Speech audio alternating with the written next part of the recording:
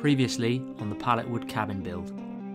Myself and my dad collected the pallets for free from various industrial estates and supermarkets. We stripped the pallets down and recycled the nails to be used again later on. The aim of this project is to try and spend no money at all. We decided on a location in the forest and carried in the wood by hand. First phase of the build was to create a frame that would be a sturdy base for the cabin. We used the thicker parts of wood from the pallets to make joists, and then the thinner parts as floorboards. Join us now for episode 2, where we aim to finish the floor, raise it off the ground, and begin to build the side frames of the cabin.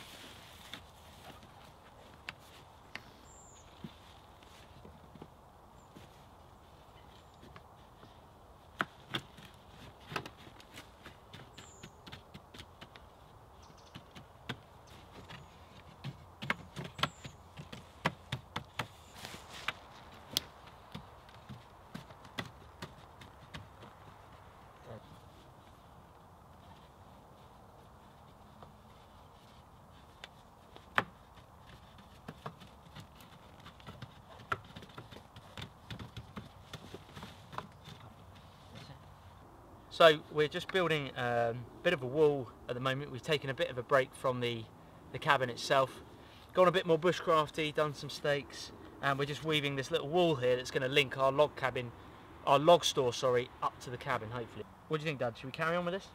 I think now we've made a start on this, we've established where the wall's going to go. I feel much happier now we've got that base done. Yeah. Is get the DPC in there, and that way, you know, we can work upwards and it'll keep the damp out. Yeah, that's what I think. Yeah. All right, let's do it.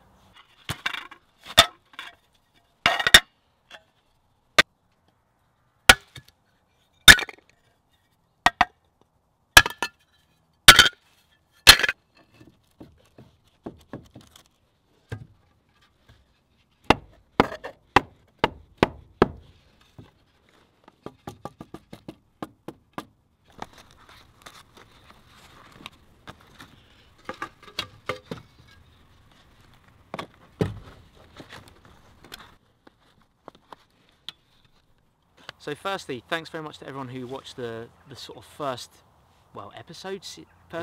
phase of the pallet wood cabin build. We got obviously loads of comments. I think it's had, as we're filming this, over 140,000 views already or something like that, which is crazy. We never expected it to be this big. But we've had loads of comments, and I've done my best to read through as many comments as possible. And there's obviously a few themes in the comments that we'd like to address and answer here. One of the first things was the base platform itself, which we've just finished. How are we going to protect it from the damp or the rot? So what we've used is... We used DPC, which we were going to do anyway. But yeah, we just didn't think that the video would go so big and we get so many questions. We're just doing it slowly. It's in the second film, which is this one. Yeah. But everybody in the first film, they've jumped ahead of us. You know, really, they should have waited before they commented, but they're right. It's fine, yeah. But I've worked with pallet wood for about 30 years. About 30 years, at least. And if it touches the ground in our country, generally I made one, it's on YouTube if you want to look at it, it's how to make a picket fence from pallet wood. God, it's got... I'll put a link in the video description to that video. Yeah, I mean, if you want to check it out. So I did this years ago. If it touches the ground, the base plate, it will be okay for about 4 years. Obviously, different countries, whether it's dry or moist or you have bugs chewing it, will be different rates. So 4 years, so I think every 4 years, I don't mind replacing the fence, it doesn't bother me. This is not permanent structure. This is a fun, bug-out cabin. The point of this was, guys, hopefully so you can get this, because a lot of carpentry experts popped up on our last video. They crawled out the woodwork as such. That's quite a good pun. You know, the first point of us building this was actually for us to spend some time together, just a father-son project. Yeah. We are not experts. We're not carpentry experts. We're not woodworking experts. We're just literally a father and son that came up with an idea. Dad came up with this idea. He doesn't watch much YouTube at all. He makes videos on YouTube, but he doesn't watch much. So you pretty much came up with this whole concept of this pallet wood cabin. But the point we want to get across is that this is not going to be a perfect cabin, guys. It's not. There's going to be making it. No, there's going to be a lot of things wrong with it, but we've accepted that and we're okay with that, because at the end of the day, it's fun. It's a piece of wood. It's made out of wood. Like, it will rot. It will rot. If it rots in 2 years, we don't mind. We'll get some fun out of it. You know, we'll enjoy some time, hopefully make loads of videos in it. But what we need to tell them is, to make your wood last longer, and I've done building work, so I'm well aware of how we're going to do it. It's just that everybody jumped on the bandwagon too quick. Yeah. Is that we're obviously going to raise what we can from here. We didn't want to raise it on great big rocks. Why? We don't have any rock. We're trying to... There's no great big rocks here. Yeah. We've done enough work carrying tons of timber in here to get it all done. So basically you want an air gap between the ground and the joist. Now, people say the floor rot out. Well, no, because the floor's not touching the actual ground. The floor is on a 4-inch joist. The floor inside, we purposely use the pallet wood from other joists that's 4 inches deep to keep it. So there's an air block in there, if you like. There's plenty of air there. Yes, you could say that the joist will rot out, but no, it won't. It'll last longer. That's what we put here, this DPC. So standard, I use it in my building. You put it between the DPC, just explain so people know what it means. DPC is a damp-proof coarse membrane, which is a plastic membrane, and that is a 4-inch wide one. Gosh, that fits 4 inches. That's handy. It's a brick width. Okay, so you'd lay this down between what you call your underground or engineering bricks, which is subsurface level, bring it up, and this stops the damp. All houses should have this, generally would have brickwork to stop, I think they call it osmosis, where it sucks up the moisture. You'd have a damp-proof membrane. I do building work, I've got loads of this stuff. So we've put this all around the edge, but we've also, rather than jack it up high and bring a load of bricks in, I use slates. edge of the slates, And we'll bear in jam mind, those. we're trying not to spend any money here. You've had these at home. They're your old house Off our ones, house, aren't they? yes, exactly, yeah. So the idea of this Spares. whole project is to not spend any money. We've recycled the pallet wood. We've recycled some of the nails. Yeah, yeah. There's some areas where we've had to get things like screws and things like that, but most of it is pretty much all recycled. That's the aim. Yeah, but basically this will be on the areas around the outside that are supportive. In other words, there's gaps there. Look, the ground's like this. We're not building on a concrete base. It's not level.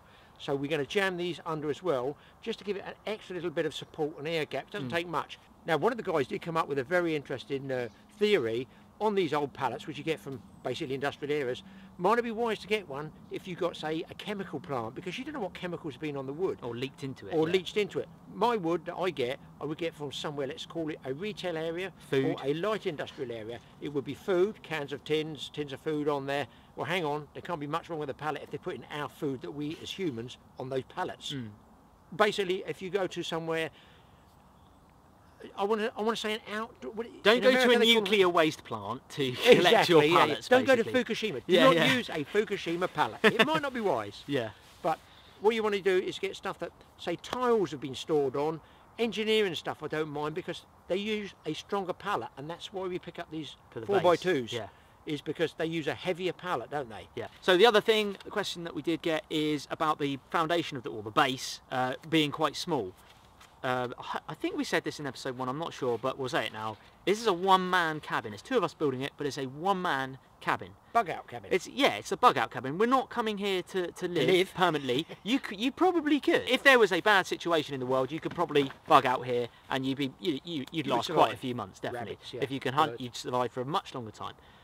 But the idea is it's a small cabin. It's not a luxurious cabin. Don't expect too much luxury to be in it. But at the end of the day, it's free. We're having fun, aren't we? Absolutely, it's just that's what it's all about, really. There's a lot of initial work trying to get this done and set up. You know, you have to get your spirit level out, get your base right. Because if you don't have the base right, so I will tell guys that are doing this, if you don't have that base level, you'll build up the shed. Then the shed will have a twist on it that will put out the accuracy of your door frame. So if you're making a door, you'll find the door changes. So just be aware of that. That's where we start from you build from the bottom up, standard building procedure.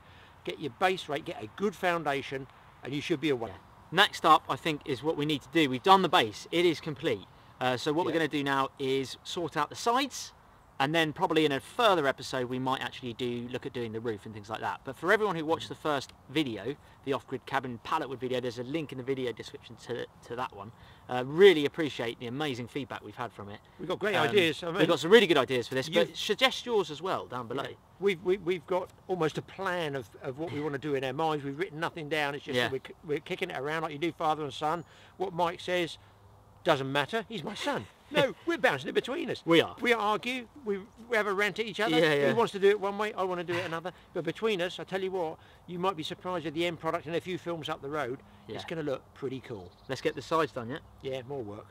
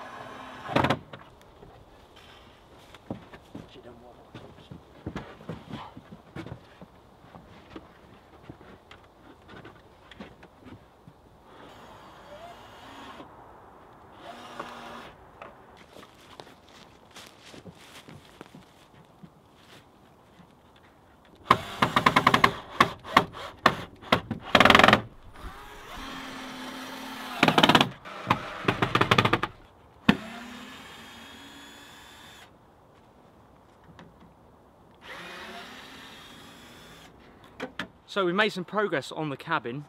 As you can see behind us, we've actually got the full frame up now. Yeah, so we've made pretty good progress doing that. But I'll take the camera off now and just give you a quick sort of tour, and Dad can show you how we've lent it together, because it's not very stable at the moment until we've got the roof on.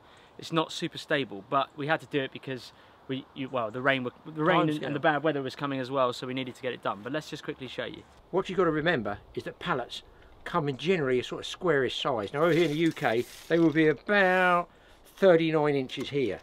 But by the time you cut the ends off or get splits or nails, you're down to about 3 feet. So I tried to make here sections of 30 inches.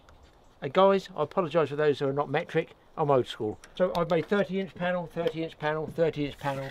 And these, most of these we did down here because it was easier to ship all the wood down here, carry it in a pack rather than carry a huge big lump like this. But we got that down there. Those are then held together, these 3 panels, with crossbars here. Screws in, just there. So that locks it together. And then we bring it up, and the same with the back. I couldn't make all this at home. We had to do a lot of this here. So we used from the nailing on the other side, bending it over so it locks the wood on this side. So yeah, we can always panel the inside if we want to get really arty. But I've made that 2 sections there, and we just took turns in bashing away with the nails, cutting it. There's hundreds and hundreds of cuts involved in this. And I've made this just here to give you an idea, standardised, sort of 5 feet to there, and I was allowed to where our head would be if we came in. It's a one-man cabin. I mean, 2 could sleep in it, but it's a one-man cabin. I made that just over 6 feet here, so I've raised the apex up there a bit higher. I'm going to put another bracket on top of this. This is holding those panels together, as is this one. And to hold the whole structure just in place, just for like, as we're finishing, is I've got some right angle 90-degree brackets here, fire some screws in. So look, it's solid now, but we're going to fix it at the bottom as well. Fix some base plates in there, screw it to the deck here, our actual floorboards, and screw it into the side. Here we've got space for a glass, so we're going to have to find maybe some old glass somewhere, and greenhouse glass, something like that, rather than perspex. So the next thing is put the ridge pole up in here, but I fear with the light going it won't be today. So we're trying to do this really on the cheap. And when I say cheap, I mean free, nothing. So we're using and bending out the nails as well where we can. All this is pallet boards, that's why it's all different colours, which is quite nice because it's all different coloured wood there. And on the outside here you can see here, look, lovely colours in the wood there. Now I've done this on like the side of a barn, and providing it doesn't touch the ground, you know, that the air can circulate, it will last a long time. If it touches the ground, pallet wood I find generally lasts about 4 years. If it touches the ground, it will rot from the bottom up, which sucks the damp up like osmosis, I believe you call it. So try and keep it raised off the ground. And the drips here will go down here, go onto the next one, down to the next one, down to the next one, so it should be dry in there. We can always pack or caulk the inside here, the joints there. And then round the front, we've got the access for the door, and because that's cut in that angle, the way I've done it is to raise brackets here, and this will take brackets for holding the hinges. So that's my hinge bases there. So come back, I guess, in a couple of days, and we'll have a go at trying to do that ridge in there. Might even be tomorrow because I've really enjoyed it.